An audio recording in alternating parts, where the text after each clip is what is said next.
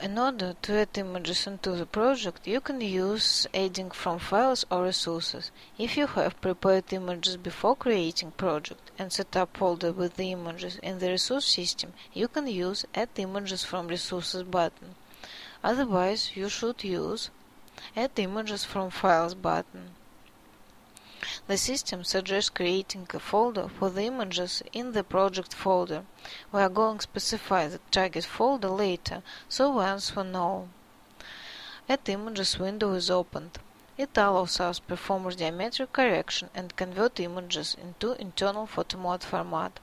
There are two types of internal format: MSTIF for images smaller than 4 gigs and MegaTIF for scanner images which often are bigger than 4 gigs.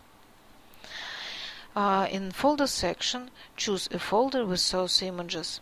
Mark images to add by selecting them in the upper list and pressing Add to List button.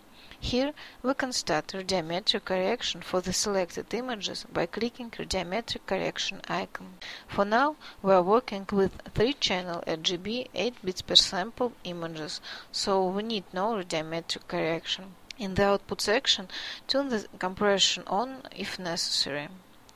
In the Output Files Placement section, we define the destination folder for convert images.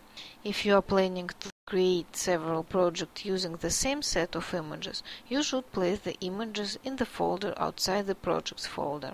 Otherwise, you can agree with the system's suggestion to create the images folder inside the project. In the latter case, beware that when the project is deleted, the images are deleted as well. So, we are creating the images folder outside the project folder. Choose Project and press New button. Enter new folder name and press OK button.